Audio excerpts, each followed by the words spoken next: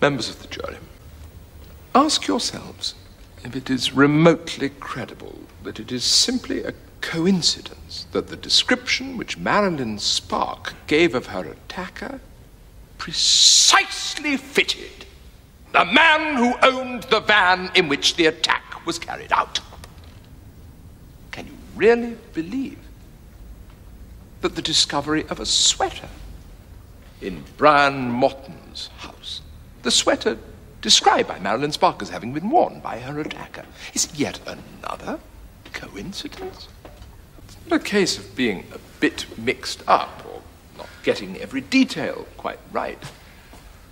It's a case of these confessions to the attack on Marilyn Spark being simply and utterly incredible. Made, each of them, by people who were not there.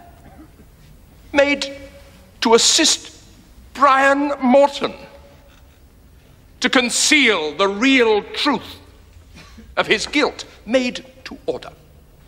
Made to his order. Now, who would have done that? The three men who had no opportunity for so doing? And who went to the police with it firmly in mind to admit to a crime which the prosecution say they did not commit? Or this defendant, who had every opportunity and every motive? When in this hugely complex mass of facts, one fact shines through, and that is the fact of Marilyn Spark's positive identification of this defendant as her attacker. Everything else in this case flows from that correct identification. The van, his van. A sweater found in his house, the box in his office. The false confessions of the three men to benefit him, and him alone. For these reasons, members of the jury, you may have little difficulty in being certain that he is guilty of each of the three attacks. The Crown have invited you to rely on Marilyn Spark's identification of the defendant. And yet you have had demonstrated to you an occasion when she got it wrong. Marilyn Spark falsely identified a man in the street as Brian Andrew Morton. Members of the jury, how can the Crown say that Marilyn Spark is a reliable witness? How can you be sure that her identification was ever correct? Now, suppose that Brian Morton had not been at his solicitor's office when Ms. Spark claimed to have seen him. Doesn't bear thinking about, does it? No, the reality is that Marilyn Spark is, in fact, a thoroughly unreliable witness, as I'm afraid to say you would expect from someone who earns her living by prostitution. I was telling the truth, you bastards! This man is a killer! A disgusting animal! Silence in court!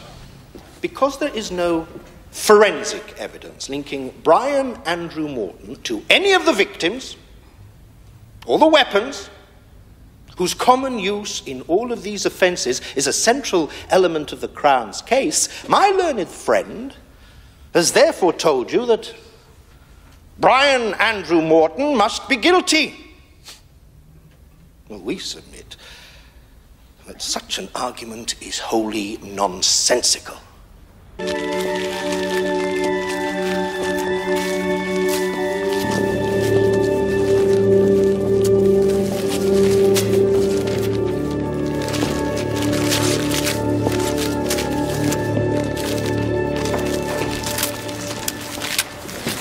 Will the foreman please stand?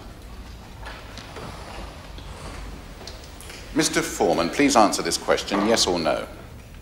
Have you reached verdicts on each count on which you are all agreed? Yes.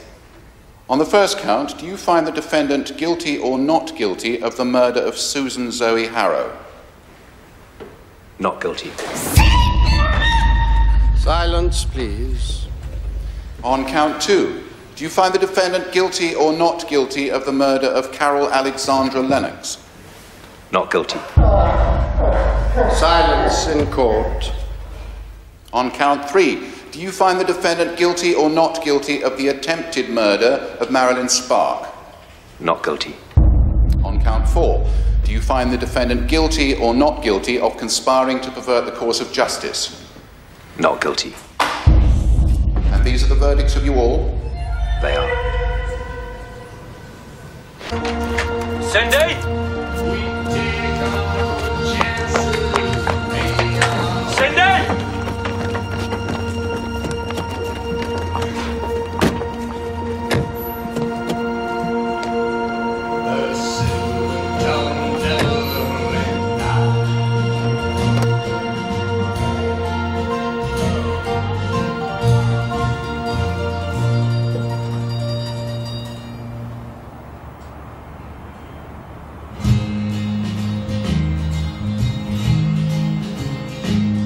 I took myself down to the Tally-Ho Tavern to buy me a bottle of beer. And I sat me down by a tender young maiden whose eyes were as dark as her hair. And as I was searching from bottle to bottle for something foolish to say, that silver-tongued devil just slipped from the shadows and smiled and stole. Said, hey, Little girl, don't you know he's not a devil. He's he's everything everything that I am. I Intentions under the smile of the saint. All is good for is getting in trouble, and shifting his shadow to blame.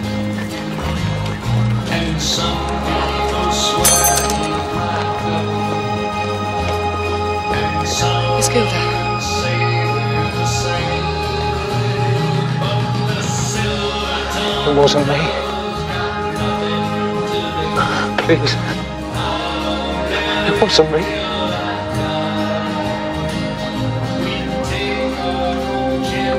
It wasn't me.